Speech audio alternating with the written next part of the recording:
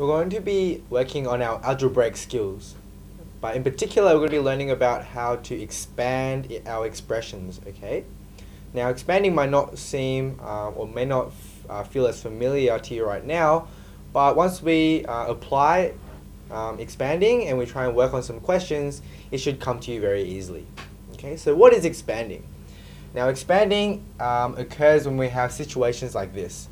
Okay, so when we have some number multiplied by a bracket and it has two other numbers in there, okay, then we can effectively expand this expression. So how do we do it? Well, let's take a look. So what I want you to do is look at A and then multiply it to B.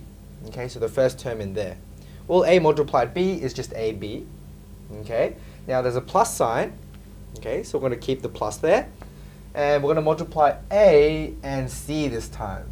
Okay, so we're going to multiply those two terms and that will just give me AC.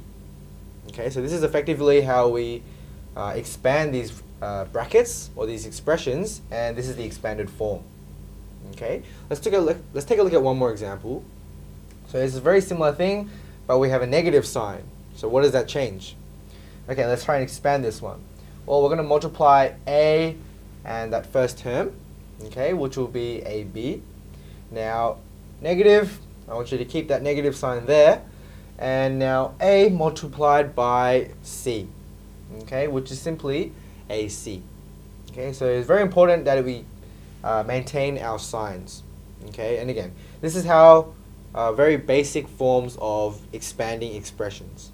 Okay, so now that we've done a very generic example, let's try and apply it to real numbers. So let's take a look at the first question. So we have to expand this expression here. We have 3 outside of A plus 4. Okay, again, this is actually 3 multiplied by the bracket of A plus 4. Then let's try and expand this expression out. So first thing we need to do is look at 3, and we're going to multiply it with my first term A. Okay, so 3 multiply A is just 3A, so we'll write that down. And the next one, I want you to multiply 3 and the second term. So I want you to multiply 3 and that positive 4, okay, and that'll give me just 12. And this is the expanded form. Okay, so we've expanded this expression. Now let's take a look at the second question. So again, it's a very similar form. We have 3 outside of A minus 7. Okay, well, the first thing we need to do is multiply 3 and the first term here, which is A. So 3 multiplied by A is just 3A. So let's write that down. And we have 3 multiplied by the next term, and I want you to think of it as 3 multiplied by negative 7. Okay, so I'm going to multiply those two terms. Okay, and that should give me negative 21. Okay, so again, it's very important that we keep the right sign. The sign has to be very correct. So let's move on. Okay, so this is where sign becomes actually very important. So in question 3, we're going to expand minus or negative 2 outside of A plus 5. Okay, so what changes? Well, nothing really changes. We're going to do the same thing. So I want you to multiply minus 2 or negative 2 with the first term A. Okay, so let's multiply those two, and it's negative 2A. And then I want you to multiply negative 2 and 5. Okay, so keep in mind that I'm not just saying 2, the sign in front of it comes with that whole number.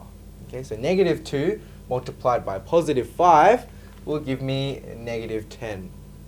Okay, so minus 2 or negative 2 minus 10 is our expanded form of this. Okay, so it's very important that we maintain our sign, okay, in front of that number. So let's move on to question 4. So we have A outside of x minus 2, and hopefully this sort of basic expansion is getting a little bit more familiar. We're just going to multiply the first two terms again. Okay, so what does that give me? Just AX. Now the second two terms, A multiplied by, think of it as a negative 2. Okay, and we'll get a negative 2A. Okay, so again, sign is very important. Now looking at question 5, we have expanding A outside of A negative 2. Okay, so how do we do that? Well, we're going to multiply the first two terms like always. Okay, now A multiplied by A is A squared. Okay, now a multiplied by negative 2. Okay, so the second term we're going to multiply now. What does that give me? Negative 2a. So what do I have? My expanded form is a squared minus 2a. Hopefully this is getting a little bit more easier and a little bit more clearer, okay, because it's not a very hard concept to apply. Okay, now question 6.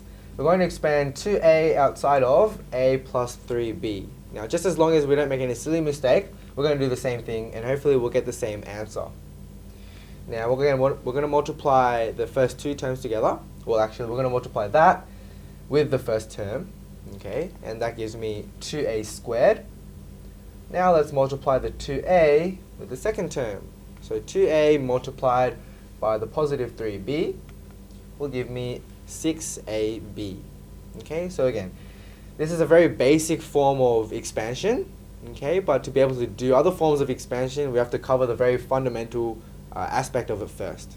Okay, so this is a very important for improving our algebraic skills. Okay.